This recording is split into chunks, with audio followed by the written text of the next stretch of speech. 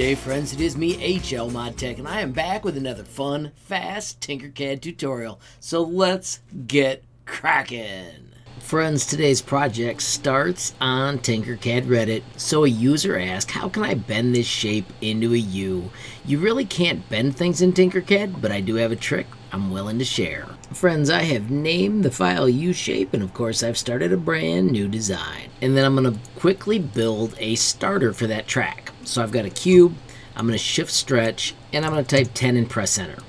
Now I want to cut out the groove, so I'm going to do Control D, make the second one a hole. I'm going to take away 2, so I'm going to make it 8.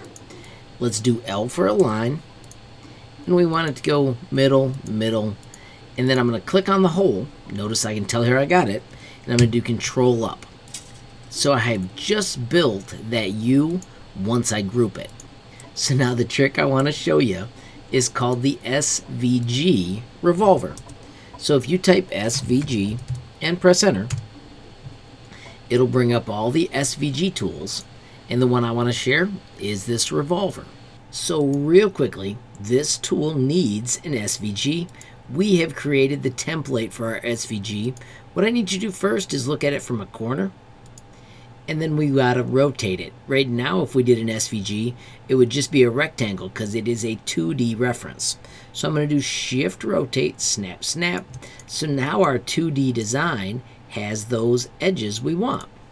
Click on it, choose Export, Selected Shape, SVG. I'm gonna put mine in my downloads and hit Save. Now we can click over on our tool. We're going to choose the file we're going to use. Once again, we want that U shape.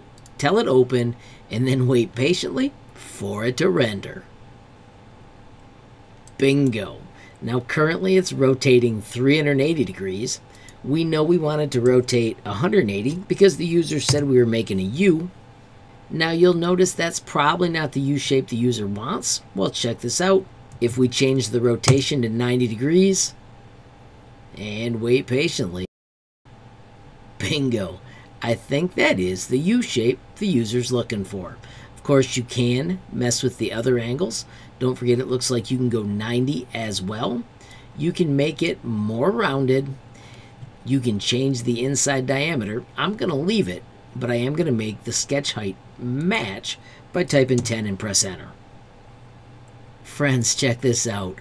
If we do that Shift Rotate, we can stand this up, rotate it around, and bam, it all of a sudden fits perfectly. I'm going to do W for work plane, D for drop, and then Control D, Shift nudge, and we have just made a U shape.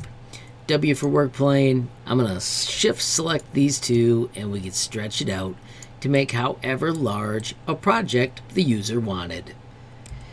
I'm not 100% sure I've got the angle that Don Cherry 100 was looking for, but no matter what, you've now got a strategy where you can start working on finding the right angle to make the one you wanted.